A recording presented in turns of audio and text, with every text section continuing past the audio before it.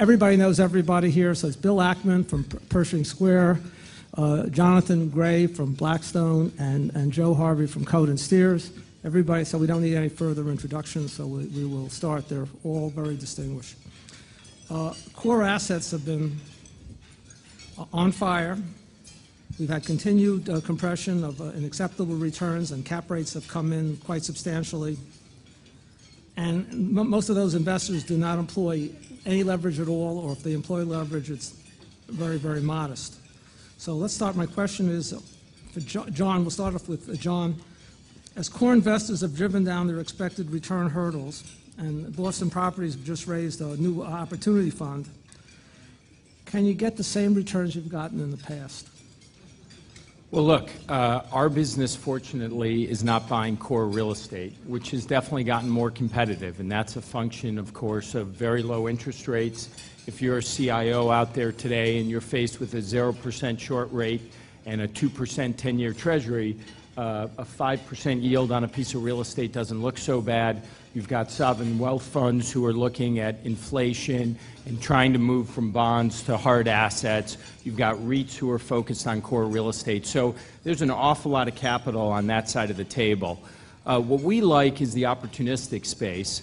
And the reason we like it is because there's still a fair amount of distress left from the 05-07 period. If you go back, you know, hundreds of billions of dollars of loans were originated. If you look in the CMBS market, something like 40% of the 05-07 loans are in some form of distress. Those loans need to work their way through the system. Those assets need to be recapitalized. And we've been aggressively focused on that. We put out more than $13 billion of equity in the last 2.5 years, all around those kind of situations. So you've got a lot of distress. And then on the flip side, unlike the core world, in the opportunistic world, most of the competitive landscape was financial institutions who, for a variety of reasons, are no longer in the business today. So the number of people who can write really large checks to clean up broken balance sheets, we bought Centro's U.S. assets last year for $9 billion. There wasn't a whole host of competitors to do that. So limited number of people to clean things up, a lot of distress out there. And then the supply picture, I think it's a little better than people realize. We can talk about it later, but what gives us confidence is the fact that no one's building new buildings. And if you can buy hard assets at big discounts as a result of this distress and believe a little bit of economic growth in the face of limited new supply, I think you can generate pretty good returns. Okay. My question for Joe is many of the leading REITs own core assets, and the returns on core assets have come in quite a bit.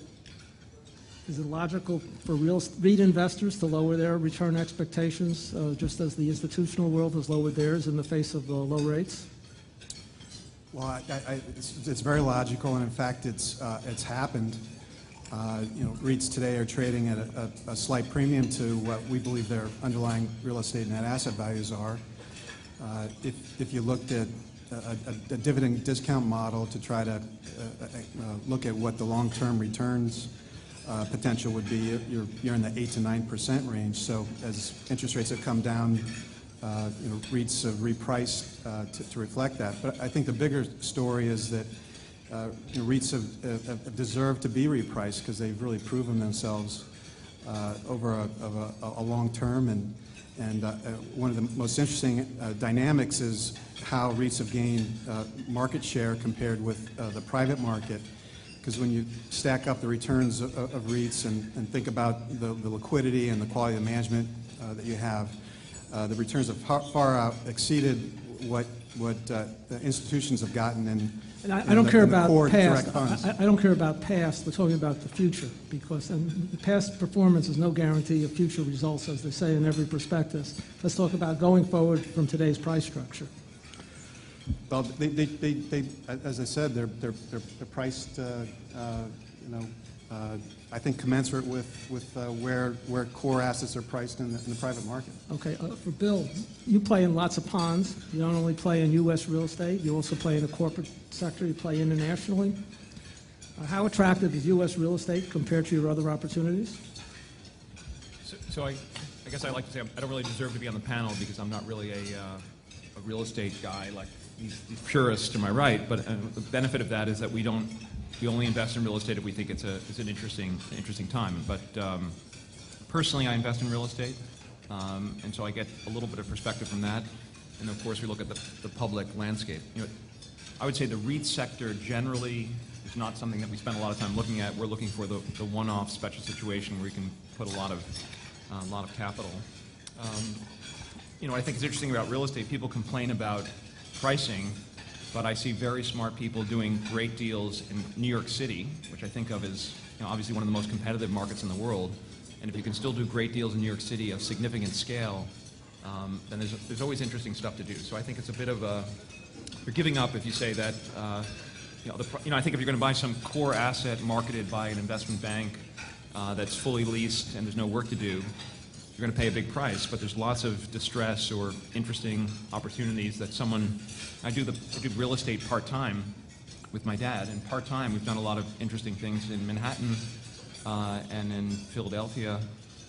And so if we can do it part-time, the full-timers can find things to do. I think the biggest issue for REITs is that they're no longer, or they're not really designed to be opportunistic entities. They're really designed, my perspective, almost like the mutual fund industry, where they've built certain specializations. They build a portfolio of Class A New York office buildings, or Class A apartments, or pick your industrial assets, allowing an investor to build an indexed portfolio. And I think that's a much more attractive, stable place to put capital than a lot of other alternatives. But it's not a place where I think it's hard to get the kind of returns that we want to deliver to our investors. So I think it's a very good strategy for a individual or for someone looking for diversification. I think it's a hard strategy at today's valuations to make a fortune. What kind of returns are you looking for your investors? I mean, high. I mean, we've delivered. High, well. Yeah, high. High. We're unlevered. We've had 18% of our assets in cash. We charge our investors 1.5 and 20, and we feel like, you got to leave them something meaningful in order to charge that much. So if we can earn a high return, I think our average return on invested capital over the last 8.5 years is like 36%. That's a big number. So it's got to be something really attractive for us to put money to work. Okay. In the REIT world right now, there's a whole bunch of discussion of companies attempting to improve the quality of their portfolio, and they're buying and developing high-quality assets and divesting non-core assets. So, John, you've taken the other side of that trade, making acquisitions in higher-yielding assets like shopping centers, suburban office, industrial. So, can you comment on why you're on the other side of the trade, and also is a REIT IPO an exit strategy for you? Sure. I think when you go through a financial crisis like we just did, investors got badly burned with a lot of things, particularly commodity real estate. They make decisions, and it's not just true in real estate, but in other asset classes, that some assets are good and some assets are bad. So Bill made an investment in JCPenney's, the department store business, which is a challenging business, but he bought in at 4 times EBITDA. And there's operational upside, and I think he's made a terrific investment. I think analogous to this in our world is some of the commodity real estate. Everybody has decided that owning core real estate in the best markets is the strategy to have. And as you've heard, what that results in is prices going up a lot, cap rates falling. So we said, well, if I could buy strip shopping centers or warehouses or even suburban office buildings, and I could buy them at 8% cap rates or higher in some cases, if I could buy them on cap rates on occupancies that used to be 94, and I could buy them 83 to 87% occupancy, so my implied value per square foot was 30 or 40% below physical replacement cost. We bought Centro's assets at $100 a foot, and we bought some office buildings from Duke Realty for $100 a foot, and warehouses for the low 40s. At those kind of prices per foot, where we're buying at high yields, we're borrowing at, call it, 5-ish%. We're getting a nice running yield. We don't need to believe a lot. And no one's building any buildings, which I mentioned before. And just to put that in context, in the U.S. today, Michael Billerman, who I see, does a chart that shows annualized new starts, and it's right around 50 or 60 basis points, which I would argue is around obsolescence. So you've got a $15 trillion U.S. economy. It's adding 2 or 3% in GDP. It's adding, call it, 3 million human beings, 2 million new jobs, and it's not building any new buildings. And even commodity real estate in that kind of environment begins to recover. And we see that in our portfolio today. We see same-store releasing spreads up 700 or 800 basis points in our retail centers. We see occupancy growing even in places like Atlanta and Chicago and Dallas. If you don't build any buildings, good things start to happen. So I think investors look at the world today, and 2 or 3 years ago they said, you know, Washington, D.C. was the only safe place, and then it was Washington and New York, and now it's maybe the coast.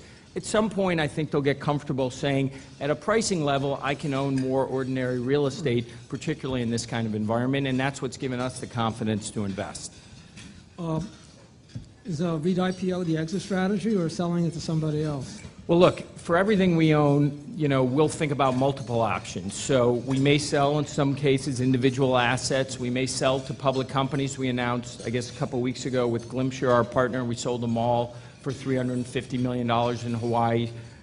You'll see us sell some assets and portfolios and merge with existing public companies, sometimes cash and stock. And then there will be IPOs of some of our holdings, just by virtue of their size and where we think we can get the best execution. I was on a panel in Chicago yesterday, and the night before there was a keynote speaker, Nybart, of area property investors. And he made a flat-out statement. He said suburban office buildings is a sucker bet. And he made the following analogy. He was involved with my namesake company, Schulman Development Company, which developed office space all in 287 in Westchester County. And in 1988, he was leasing the building there for $23 a foot with $6 expenses, so his net rent's $17. And you go in the market today, rent is $23, expenses are $13, net rent's $10. So after 25 years, you've gone from 17 to 10, a great investment. So is this a sucker bet? Well, we obviously don't think so. You know, part of it, again, is price. I mean, the buildings we're buying traded for as much as $200, and we may be buying them for close to $100. And I, again, go back and look at the supply picture in these markets and the fact that if you look at the returns, what we're believing, basically, we get more than half of our return just from current income, and we're believing very modest assumptions in terms of rental growth or occupancy growth. So I'm not saying suburban office buildings are the same as owning something in West LA or New York City, but at the right price, I think you can make a sensible investment. I think actually what Warren Buffett would describe suburban office buildings as a cigar butt investment, you know, not the super high quality asset, but I bet you wouldn't buy suburban office buildings if you couldn't finance them, right? The ability to finance them with non-recourse debt, earn a very high current return, get back, in effect, your capital, and have an option on the appreciation. It's the option value that's created by the debt that makes it attractive, whereas I think you would buy a Manhattan building unlevered. There's no question that the financing today makes it easy to believe relatively little. So if you said that building is not going to appreciate, those set of buildings, even though they've fallen quite a bit of value, and it's not going to go back up at all. You know, in some of these deals, we can generate 13, 14% returns between current income and ROE with that option embedded. So I think it's a function of what we're believing. I would also say on suburban office buildings, when an asset class falls this far out of favor and nobody wants to put money into it, if there is job growth, I'm not saying in some Midwest cities that may be shrinking, over time those rents Midwest is getting better, by the way. Yeah, well, I was thinking of Michigan and Ohio and places where it's very tough. You bought your position in some of the Duke assets, which I think sitting in the Midwest. Yes, we got some of those, but what I would say is over time, hard assets revert to physical replacement costs. If you said in our business, how do we think about investing capital, that's what we think about. And these assets have to, otherwise no one will build new buildings. Okay, now for Joe, are you supportive of the portfolio shift the REITs are doing by going to core? And then to follow up, to think about is there a place for REIT portfolio owners for secondary assets? Like, is there a company structure for secondary assets that would make sense for you? Well, I mean, obviously it's case-by-case analysis, right? But I get very upset when I hear companies say that they're pursuing a strategy because that's what we want to see, or they need to check a box. And I think some REITs have made some bad sales of secondary assets. So I mean, we're all about making money, and one of the biggest disappointments that I've had, coming out of the 2009 and the recapitalization phase for the industry is REITs had a huge head start on everyone else in terms of access to capital, and that's evolved into having tremendous access to capital at a very attractive price. And I think REITs have the platforms to be more opportunistic. One of the things with secondary assets is that I think you need two advantages. One is that you need to know how to buy right, but you need to have the financing advantage, and you need to have the platform to be able to lease the assets up. So I think there are many companies that fit that profile, and they've really not taken advantage of the lead that they had. And I think it's easy to say, well, in hindsight, Hindsight is very easy. But it became pretty apparent that we were going to have a cycle where the can was kicked down the road, but that in order to get at these assets, you had to get at them through the debt. And I think that REITs had a great opportunity to assemble teams, to have that expertise and go after assets through the debt, and not many have. I think actually part of the reason for that is the focus on generating quarterly adjusted funds from operation. Right, if you buy a defaulted debt security and it's a 12-month workout to get to the asset, and you can't record any income, right? You're using capital, you're not returning any FFO to your investors, and it's probably a place where the market doesn't give you credit for it. And my guess is if you've got a management team, or if you read in the proxy their compensation is based on growing per share FFO each year, it's probably hard for them to make the decision to go out and take a bunch of capital in which they're going to earn zero for 18 months. But the thing is if the company doesn't make FFO for, say, a couple of quarters because they're doing something that may be creating long-run value, portfolio manager at the end of the table will shoot the company and sell the stock, right? I completely disagree with that. I mean, I got some CEOs you here, look, so you I'll look take at the other side of that.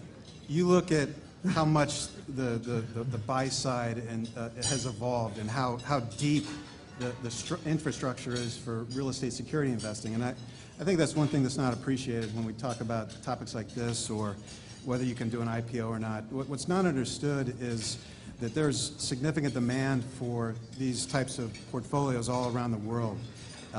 Many different types of investors, sovereign wealth funds, retail investors in Japan, investors who are looking for real asset strategies. So this is very deep, and relating to that, you have a significant buy-side infrastructure, smart people who know how to figure these things out. And I do think that one of the negative aspects to meeting groups like this is that you tend to foster groupthink, and we're smart. We can figure out what value is, and are patient enough to invest with management teams who are willing to take a step backward to take a step forward. I think we should ask the panel in the corner of the room to maybe not end their conversation. Okay. One of the reasons interest rates are extraordinarily low right now, 2% for the 10-year Treasury, 3% for 30-year, is that some folks believe that we're Japan, or if we're not yet Japan, we're on the road to being Japan. And in Japan, when rates got to 2%, people thought that was the bottom, and then 6 years later, they were 1% on the JGBs. So the question is the message of the bond market telling us is that there's a long-run deflationary risk out there, which might really upset a great deal of pro formas that people are investing on now. Bill? So I'd make the opposite case. I think we've had a couple of 2.5% GDP growth in a world in which we're in a housing depression. And I think that is changing real time. Everything from anecdotally to, I'm chairman of the board of the Howard Hughes Corporation. We own probably one of the largest owners of residential lots. We've seen real activity in terms of builders actually signing contracts, taking down lots. A friend of mine in Cleveland put his house on the market, and he signed a contract to sell it. Things like that are actually happening. And I think if, in fact, the housing market is recovering, which I think it is, and there are lots of good reasons for why it should happen, I think you can actually see a much greater, much faster growth in the U.S. than people are anticipating. And I think the problem with Japan is kind of dysfunctional governance, an Well, unwillingness to recognize losses? We are making some attempt to prove that we too could be very dysfunctional in our No question. But still, if you look at Japanese corporate governance and you compare it to here, and you look at the ability of shareholder influence versus the Keiretsu type system, I think we still have a system which heals itself much more quickly than Japan. So I don't think we're Japan. I think we're going to have a housing recovery, and I think we're more likely to have inflation than deflation. Okay, John, if we take the other side of that, and let's say we're going to have a housing recovery, and if we get a housing recovery, we'll get another extra % at least to GDP, and then we get higher rates. And say, let's suppose interest rates normalize a lot quicker, and we go from 2% to 4% in like 6 months. Because when the bond market moves, we all know it moves much faster than we can imagine. It just moves much faster. It doesn't move the way it does in the econometric models. So what does that do to cap rates, financing, and the whole apple cart right now for the pricing structure in real estate? Yeah, I would say it's a function. Joe also afterwards. But John, you go first. Sure. The movement in interest rates, I think it's a big function of how it happens. So if you take a different scenario, if we had an Italy type situation where rates run up and you have a contracting economy, I think that's pretty difficult for almost every asset class, treasuries, stocks, real estate. If it's as a result of growth, I think you've got some cross currents there, because what you'll see in an environment of limited new supply, I think you'll see occupancies and rents increasing, which will be beneficial. On the other hand, some cap rate pressure upward may be there. I think, once again, if you say what's most at risk, if I have a 10-year fixed leased asset, that's most bond-like and has the most embedded risk. If I bought a resort hotel whose income was down 80%, who may benefit greatly from this, or if I bought an empty office building that I thought I'd lease up to a 9 or 10% yield, and so I have a big spread relative to where I'm going to sell it, I think you've got a little more cushion. So risk-return-wise, if rates move a lot as a result of growth, the more fixed income-oriented assets are more vulnerable.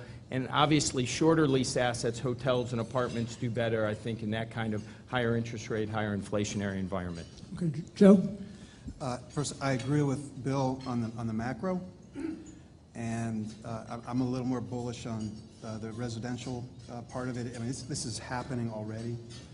I think one of the biggest questions for real estate investors today, if you play the probabilities and say that we're looking at higher rates, high yield curve over the next 5 years, how does that affect your investment strategy? I think that's the single biggest question that's out there. And I don't have all the answers, but I think I know what you want to own. And in one category, it's property types with pricing power, and it tends to put you into places where there are barriers to entry.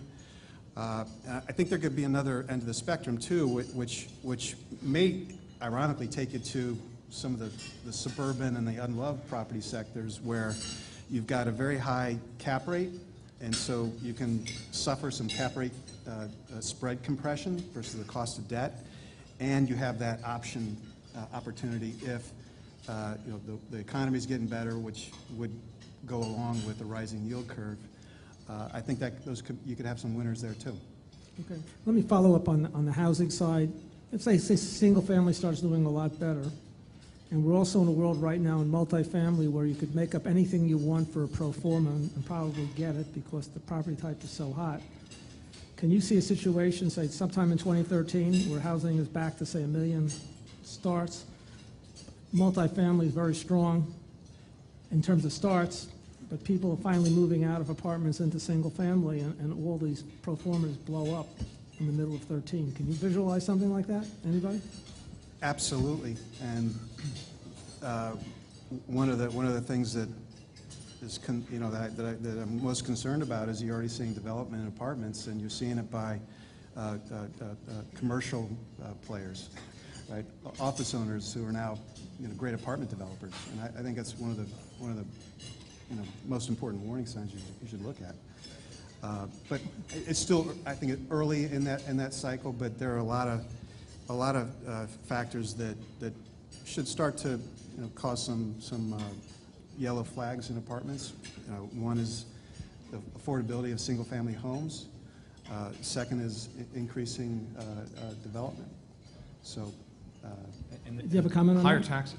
right? In The higher benefit of the mortgage interest deduction is one of the most valuable subsidies that we give in America, probably the biggest to the typical man on the street. And if you look at the relative, I mean, the reason why people haven't bought homes is if you're concerned you're going to lose your job and you're going to have to move to another market, you're not going to buy a home.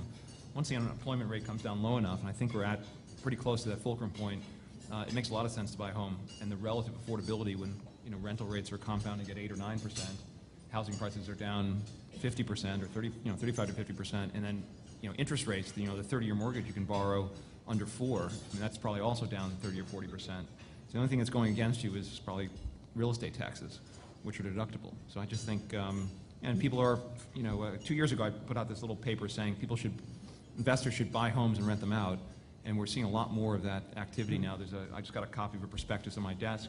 FBR is raising a $300 million REIT for someone to go buy homes and rent them out, and it's a 9% yield proposition in a lot of markets, and I think that will help. Another thing that will assist the housing market from recovering. Zell, I think, is doing some substantial things in buying single-family homes and renting them out. So it's an interesting asset class. John, do you have a comment?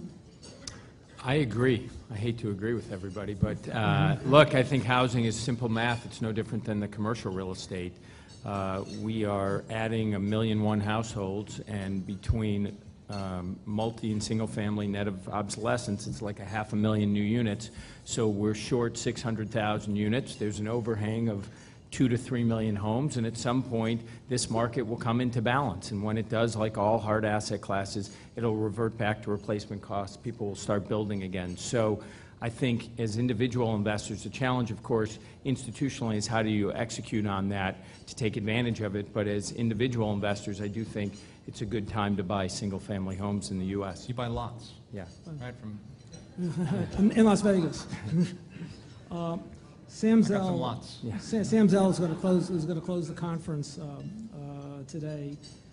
At the beginning of the modern REIT era, said bigger was better, but he backed away from that in an article on Equity Office earlier in the year, in New York Times piece. Now my question is to Joe: is bigger better? And also, in the light of what Steve Roth said... Depends on whether you're talking about real estate or other things. Real estate. Real estate, okay. Joe. Okay. I suppose there's a great efficiency curve on how big you should be, and there's a law of diminishing returns applies, but we're focused most on how profitable you are rather than how big you are. But I think the answer is generally size works against you in terms of creating value. The bigger the denominator, the harder it is to make money, but it very much depends.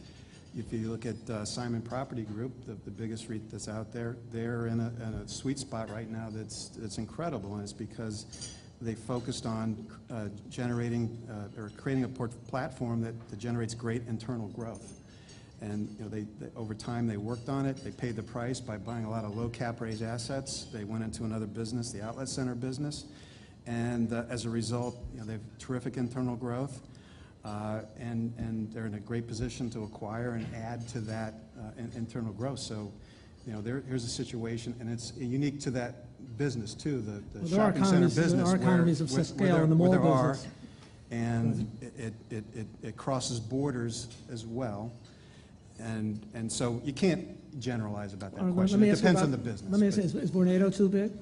Pardon me? Is Vornado too big? Again, I think it's, I think they lost. Steve said everything's on the table, so you could comment.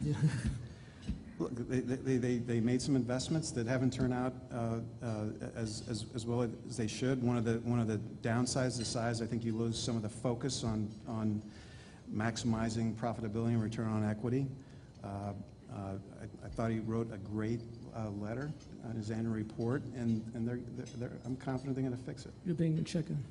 Actually, I'll give you an advertisement for John. I mean, I think that if you're, I think scale is a very significant asset if you're a real estate private equity fund. I mean, I look at the number of people willing to invest $1.5 billion of equity in a transaction is in a very small list, and you would think sovereign wealth funds or pension funds have a ton of assets, but even the big sovereign wealth funds writing a check of more than $500 million. It's kind of like a psychological sort of barrier. And you know, Centro, I sort of watched the transaction happen, was not a particularly contested deal. So I think that there is, you know, if you look at the real estate private equity space, there are very few players. You know, you have an asset class that's enormous, and there are people that need to move big things. And I just think that there are real scale economies and inefficiencies.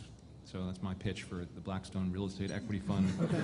You know, Let me- 12 or whatever it's called. Thank you, Bill. Let me follow up on the pitches. You've raised $10 billion for 7, and you may raise a couple more billion. I don't know what you could talk about or what you can't talk about here, but what's the mission for the new fund? Well, I think the mission's what I've been talking about, which is continuing what we've been doing, which is buying assets related mostly back to the 05-07 period. We've been doing lots with banks. We bought from U.S. financial institutions. I think Europe is very interesting. We haven't talked about that, but clearly in Europe you've got banks who've got $2.5 trillion worth of real estate debt on their books, and they're going to have to reduce the size of their balance sheets. So that's going to create interesting opportunities. Obviously, Europe has economic challenges, but once again, if you can get into hard assets at big discounts to replacement costs, we think it's interesting. So I would say it's generally dealing with over-leveraged assets from the banks, over-leveraged assets bought by real estate private equity firms. We've seen a number of both U.S. companies, Australian, Israeli companies who've decided to focus back on their core businesses, which is creating opportunity. And as Bill said, there's a real advantage for us in being able to move in size and scale. So I think you'll see us this year alone. We've already put out $2.3 billion of equity. We're really focused on the same kinds of deals we've been doing the last few years. And I still think in the U.S. and Europe, it's going to take a number of years before we clean up everything associated with 05-07. I'm going to ask a question for Joe. I want to follow up with that for you, Joe. Simon made the big acquisition in France, taking a partial position in Klépierre. DDR is in Brazil.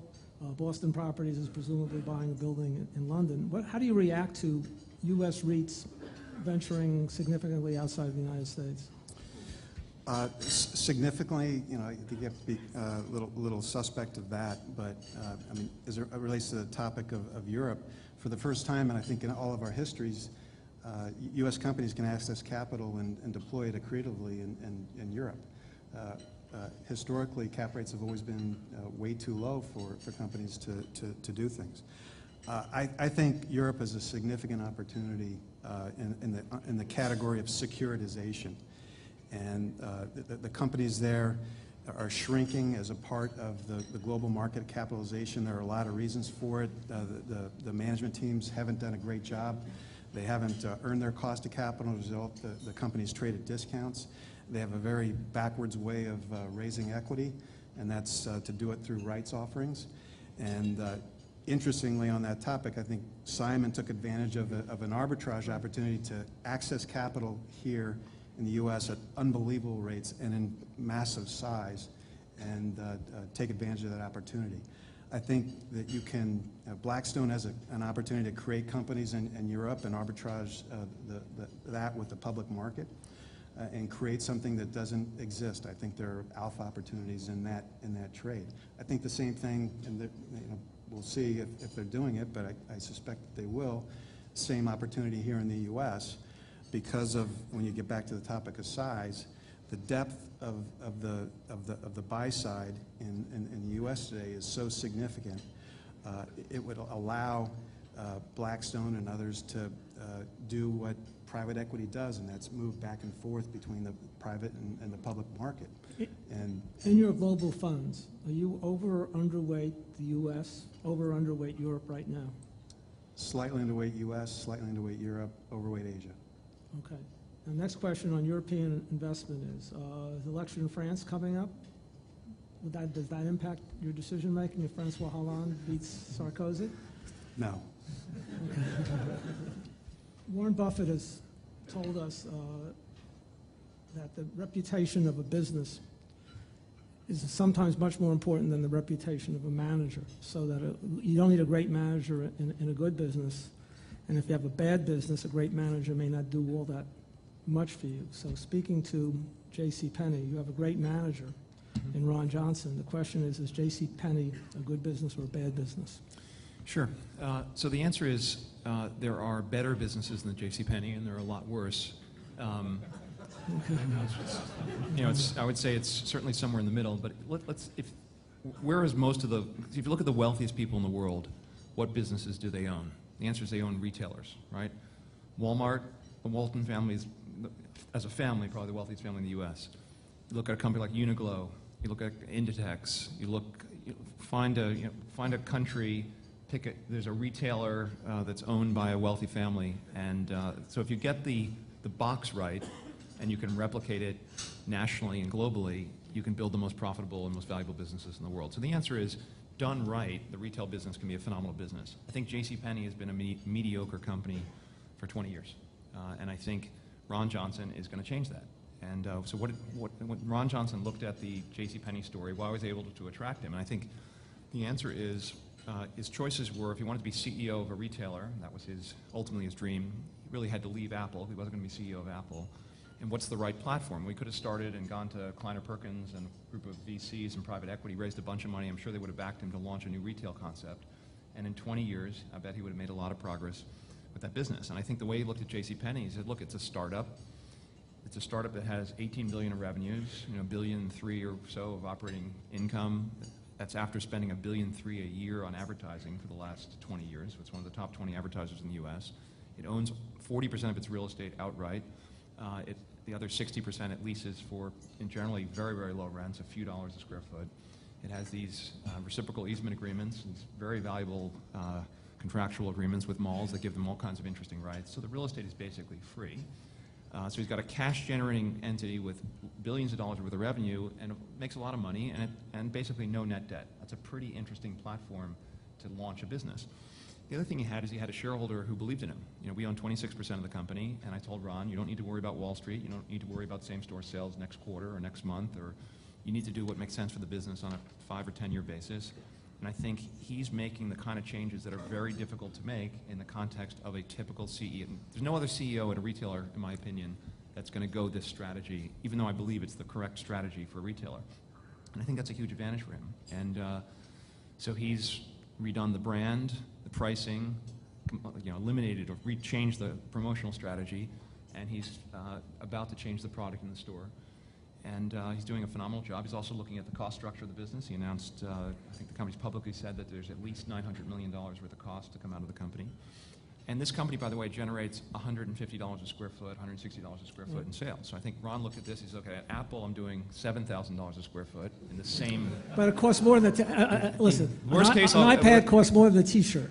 But think about it this way, worst case, let's just carve out, the 120,000 square feet in the mall, let's just carve out a little Apple store. Let's do $7,000 a square foot, let's keep the rest vacant, and we got a better business.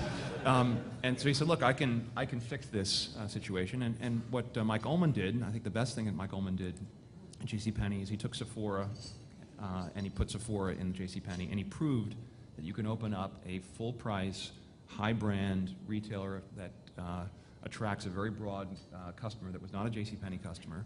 And that little store does $500+ a square foot and does double-digit comps month after month. And Ron's plan is basically to take the JCPenney store and to convert it into 100, plus or minus shops of very high-quality brands, and where the brand has a lot more control over the way they display their merchandise than they do Lost in Macy's or many other stores. That's a very attractive proposition for a very high-quality brand. But the problem was the high-quality brands didn't want to go into JCPenney because when you walked in, everything was 50% off, 30% off, and you get a coupon, and there's someone shouting every hour, if you buy this second, I'll give you $10 off. But wait. and so that damaged the very few high-quality brands want to be in that environment. And so now, because it's fair and square pricing, all that discounting crap is gone, it's a much higher quality perception. He's had an avalanche in terms of people banging down the door to get into the store. And they've actually have an application process now with vendors if you want to open a JCPenney shop, and he's made a very attractive deal with them. And I think it's a strategy that makes a lot of sense. Now, there's a lot of turmoil when you go from the old strategy to the new strategy, and it takes, he's been there since November 1, right? This is a guy who's been there for less than 4 months or whatever the time period is, 5 months. And we're prepared to suffer the short-term turmoil for what's right in terms of the long-term business. And so I rarely see an opportunity to take revenues from $160 a square foot to some meaningfully higher number, you take expenses from very high levels to a very low number, and then you have the benefit of basically free real estate and a brand that has spent more on marketing than almost every brand in the U.S., so it's well known. And if you can reshape that message, you can have a home run. And the implications, I know it's a real estate conference, JCPenney is about pretty much in every mall. I mean, they're a big percentage of the mall industry, and they're in a lot of B malls, and they're in a lot of A malls, and they're in some C malls. But they're going to make every one of those malls better by virtue of this store turning around. So I think the implications for the mall industry are very positive. Of course, if he's successful, but we've got $2 billion bet on his being successful. That doesn't mean we're right, but we hope so. But I assume you have patience. Turnarounds take time, and even if you read the history of Apple looks great now, but there were long periods where Apple was, even when Steve Jobs, when he came back to take over the company, was wandering in the wilderness, and it took a long time to make Apple right. So you think Wall Street will have the patience for this? The answer is we don't really care. Ron joined Apple, I think the stock was 9. I think a few months later the stock was 6. Now, fortunately, his options are struck somewhere between 9 and 6, and by the time he left at 500, it was a good outcome. So, by the way, that was 11 or 12 years later. I think here's what I would suggest you do: you should take the Apple stock chart from 2001, and you should take the JCPenney stock chart from the time Ron joined the company, and sort of match them up against each other. And then, if you want to know where JCPenney stock's going to go, just follow the Apple chart. So. Okay. Look, I told you guys the same story. It was April of 2009. GGP was 56 cents, and I told the 500 people in the room the stock was going to go from 56 cents to $25 a share, and I was wrong. It's 26 today. If you look at the value of the pieces, okay? Ignore what I say. Okay. In fact, short it. All right. Now I got a question. Can you buy JCPenney and Cohen & Steers? Is that in your wheelhouse or not? He owns it through his Vornado position. Through his Vornado position. Okay, let me ask Bill another question. Is GGP, they've had their recovery, they're trading where they are, still a long way to go from their former luster. It's taken a while to fix everything. Where do you think they go from here? What's the strategy for GGP? Well, I think they've done a very good job. We stepped off the board when the company came out of bankruptcy. And at the time, so what we did was we took, GGP became maybe problems of scale that Joe talked about. They got kind of big and they were buying lots of different things. There was a lot of crap lying around in excuse the expression, in GGP. Actually, I'll use the expression that John used. We spun off this company called the Howard Hughes Corporation. And while John was working with David as a competitor to the bid, he used to call my little Howard Hughes Corporation, he used to call it Shitco. And by the way, Shitco has a $3 billion market cap right now. That's a lot of shit. But my point is that there's value to be created when you take a company like, General Growth, which was in the master plan community business because they bought Rouse, so they own 7,000 acres in Vegas, and they own the a couple of communities in Houston, and they own development assets all over the country. But we took those 32 assets out. We got a great new management team, very entrepreneurially focused, has done an incredible job to date, and I think will continue to. And making those development assets, everything from South Street Seaport, which was an asset on the books for $3 million, which is, if you think about it, if you look at Fifth Avenue at $3,000 square foot rents, you have actually very similar traffic levels at South Street Seaport that you do on Fifth Avenue, except, and you actually have the second best performing Abercrombie, I think, in the whole system, but they're paying $80 a square foot. That's something very, very wrong with that. So we're going to fix that. So you have that company, and now GGP spun off Rouse, and they took really the worst of the assets, and what's left is a company with $500 a square foot in sales, and the opportunity is, for the last, certainly the last 4 years, GGP was in financial distress, and didn't make a lot of, when you're in financial distress, you don't make a lot of great decisions, and when it was in bankruptcy, Adam Metz is here, he did a fabulous job with Tom Nolan, taking the company through bankruptcy, but his principal focus was bankruptcy, and during that period of time, a lot of people took advantage of GGP, and they rented space at very low rents, and we were smart not to sign long-term leases. Well, a lot of those leases are coming up. They're being renewed at much higher rents, and so you have a pure play, $500 a square foot Class A mall company with run by Sandeep, who's a great operator, and they're reletting space, and they're redeveloping assets, and they're focusing on maximizing the value of the portfolio. You have this very valuable embedded option in the fact that, you know, the $15 billion of debt that we extended during bankruptcy, all of that debt is prepayable at face value with no penalty, which is an incredibly valuable asset. Now, at the time we negotiated that, you know, we were financing these assets at 5.5%. You know, if you notice, GGP did a financing of Ala Moana. You know, they took out, you know, whatever, a couple $100 million of incremental cash, and I think it was like 4.1%, 10-year interest-only, you know, piece of paper. Well, there's this huge embedded refinancing option in the company. So there's a repricing of the leases. There's the repricing of the debt. There's just an you know, a much more focused, high-quality portfolio. And I think what Sandeep has not yet really established is kind of credibility in the Joe Harvey community. He doesn't have nearly the you know, doesn't have the track record of David Simon. So there's still a question mark, and that's why I think the stock is still cheap. And I love the Class A mall space. I didn't keep the Rouse spinoff. That I sold because I don't love that part of the business. But the $500 square foot dominant, you know, 1.5 million square foot mall, which owns a market, I think is a very bulletproof asset.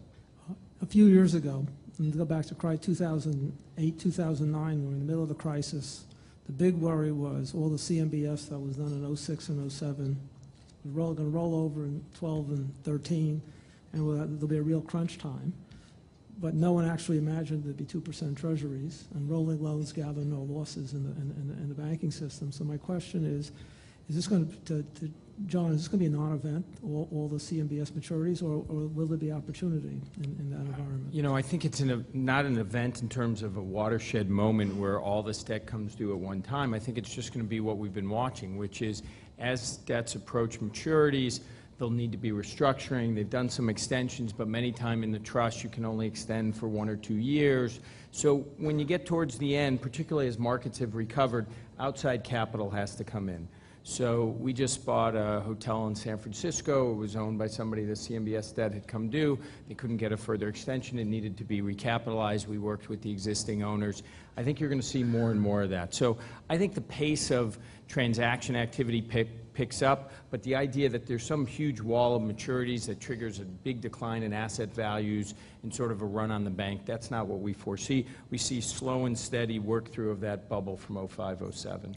In contrast, Europe will be a lot different since they have to recapitalize everything? No, I mean, look, Europe is more problematic for the banks there because they have not sold. In the U.S., if you contrast it, you have a CMBS market, you've got a REIT unsecured market, and you have a banking system. There, the problem is the capital providers are the banks who also need to slim down. So I do think it is a bigger issue. The central bank there has provided a lot of the liquidity, which has slowed down any sort of big panic or moment. But same issue exists there, and I think over time you're going to see a lot of distressed assets sold. We bought a bunch of them the last couple of years on hotels and shopping centers, multifamily assets in Germany, and I think the pace of that will pick up over the next couple of years. So more opportunity in Europe than here, then? I'd say big opportunity in both. They're probably earlier stage in terms of where we are, and it's going to play out over a longer period of time. All right, questions from the audience? Has to be some. Yes, sir. The question is to John, whether in Europe, are the assets distressed or the sellers distressed, or both? I'd say it's both. We bought a number of hotels recently from a UK bank who'd foreclosed out the partner. The assets were performing fine, but not where they had been pro forma'd, where the financing was done. We do also talking to European owners who have other businesses who need to deleverage, so in some cases it's they themselves. And then, you know, operating performance in Europe is tougher. So the hotel business is not performing as well in Europe, for instance, as the U.S. Leasing in some of these markets, particularly the southern countries, there's big contrast today, as you can imagine, between Germany and, let's say, Italy. So in some places, operating performance is really tough. In a place like the UK, London is actually pretty good, but when you go outside of London, things are much, much weaker. So there's a range of sort of operating performance. I'd say the big problem's really along the lines of the U.S. There was just too much leverage against these assets, and that amount of debt is not refinanceable. And so that's going to lead to a need for a large amount of equity to come in to recapitalize those assets. The challenge in Europe is, the question posed earlier is the U.S. going the way of Japan. I think in the U.S. we're adding 3 million people a year. Japan's declining by 1 million people a year. I would contend that we're not going the way of Japan. Europe, some of those countries face some really challenging problems, both economically and certainly demographically. And so I think in Europe you have to anticipate low growth and low interest rates for the most part. Obviously, some of these countries have sovereign risk, but I think you have to anticipate a pretty challenging environment. And so I think it's imperative that your asset pricing reflects that. We just bought, as part of a big bank portfolio, some NPLs in Italy, and our price was cents on the dollar for the NPLs. Now, Italy's very hard to enforce on, but you have to be very conservative in some of these places, just given the overall economic picture, and there's some regulatory challenges in some of these places as well for folks like us. So I would say, as a general matter, as investors, wherever there's a high amount of distress and a limited amount of building, those are interesting places to play, and I think Europe fits that bill today. If I could add on to that, I think one of the reasons that distinguishes Europe from a distress standpoint is that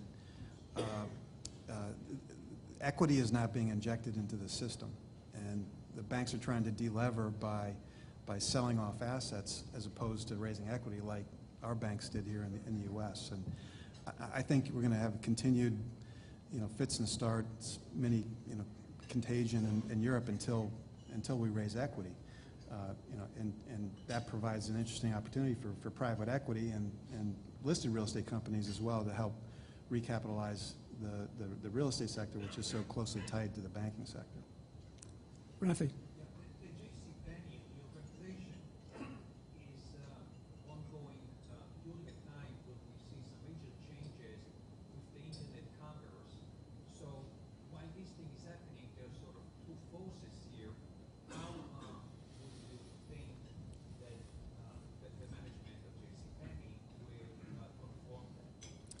So I would say that's true for every, retail generally, right? The internet is becoming a more and more important force in retail and a more threatening force in retail in certain spaces than others. I mean, I think, if you think about Best Buy's business, I think, if I had to have a target on a business where there's a huge threat to the business, who wants to go in and deal with a salesperson on buying a flat screen TV? It's basically a commodity product. It's a pain in the ass. You can't even fit it in the back of your car. Why not just, look it up on the internet, get the best one, get the best price, not pay sales tax, and have it delivered? What Ron's doing, but you have to pay use tax in New York. I pay my use tax, in case the AG is paying attention. But the, I always assume that. It's the way I live my life. But the, based on the history. Of course, I lost my complete train of thought. But so one of the benefits we get with Ron is he comes from Apple. Right? Now, what's interesting is you would think that a retailer like Apple that sells, the Apple iPhone, you would think, this is a kind of product great to sell on the internet. And Steve Jobs decided to implement a retail strategy after every other computer retailer had failed. And the reality is, built the most successful retailer of all time. And why is that? Well, it's not because they sold the product at the lowest possible price. You can actually buy iPhones and iPads cheaper at Best Buy or Target or Walmart or other places. People want to buy in the Apple Store because of the experience, because of the environment, because it's social. I had the opportunity to have dinner with Robin Williams. He met his wife in the Apple Store, right? So it's a place to meet girls. I mean, look, I won't get to my whole theory of what drives human behavior, but the reality is there is something to be said for the social experience of retail if it's an attractive experience. And I think one of the things that's attractive about apparel retailing, it is one of the categories where the social elements and actually trying something on and seeing what it looks like and going with a group of friends or a mother and a daughter, there is I think an attraction to that. Ron is talking about creating what he calls the town square in the middle of the store. I mean, making it a place where you want to go for a reason. But if you're selling commodity product that's delivered for free and you don't have to pay sales taxes, I'd be very nervous about that strategy. But internet, look at Macy's. Their internet retail is growing at like 35-40% per month. Some enormous number. They've gotten it right. It's a big driver of the overall same-store sales of Macy's. JCPenney, our internet retail has basically been flat for the last couple of years because we had a huge head start because we had this catalog business, but the company didn't think about, they took their catalog and put it online as opposed to built a internet strategy de novo. And Ron, by virtue of his experience in technology and his relationships in Silicon Valley and so on and so forth, I'm quite confident we're going to have a best-in-class website. We have a head start with $1.5 billion of sales on the web, which is one of the biggest internet retailers already, and that's with a website that's not that great. So you can expect to see dramatic improvements online, as well as and the connection, by the way, between online and bricks and mortar. You can order online, and then, you know what, you don't like it, you can return it to the store. And by the way, you walk into the store, you see something, and then you end up buying more. That synergy is a very attractive one. So I think what will happen, when I don't know if you can think this far back, but when the service merchandise, I don't know, the catalog stores, 1-800 number and a catalog, who's ever going to shop in a store anymore? And catalog retail picked up some percentage of retail sales, but it's not going to, not everyone's going to buy everything on the internet. What's going to happen is the best retailers are going to adapt their business models to make an attractive places to shop, and they're going to have a companion internet retail that takes advantage of the synergies of having, whatever, 1,500 stores around the country or that kind of nexus with the consumer. So I think it's a net positive for certain retailers, and the death warrant for a number of them. Next question. Like Borders. Yes. I guess why don't you go? Go ahead.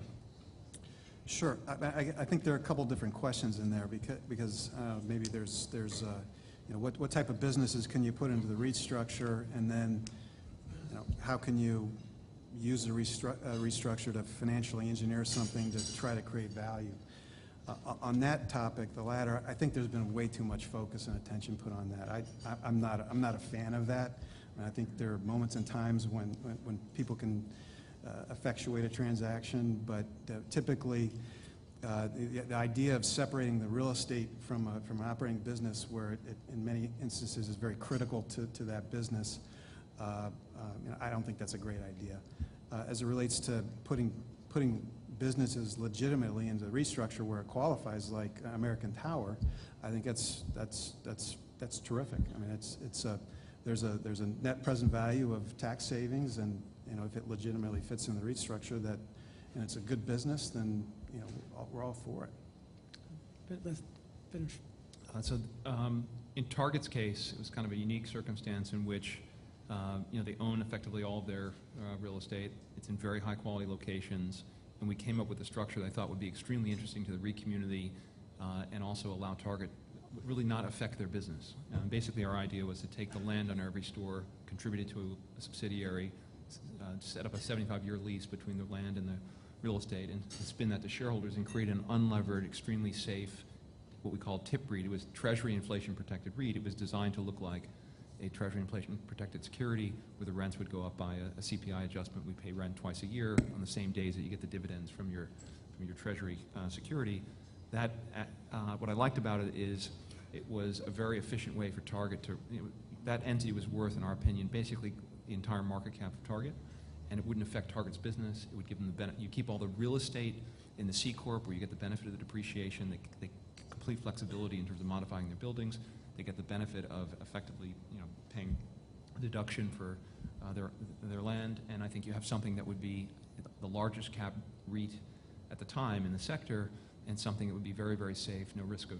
So I thought it was a unique circumstance. I don't think it applies. There's not another company I'm aware of for which that kind of structure applies. In the case of Corrections Corp, there have been some developments in the REIT tax law that may make it possible for a company like Corrections Corp to convert to a REIT without spinning off a separate operating entity.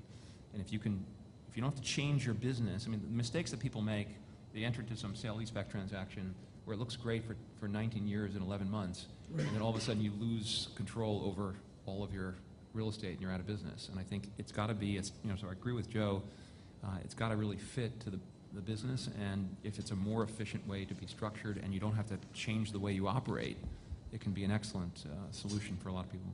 Okay. Thank you very much, everybody.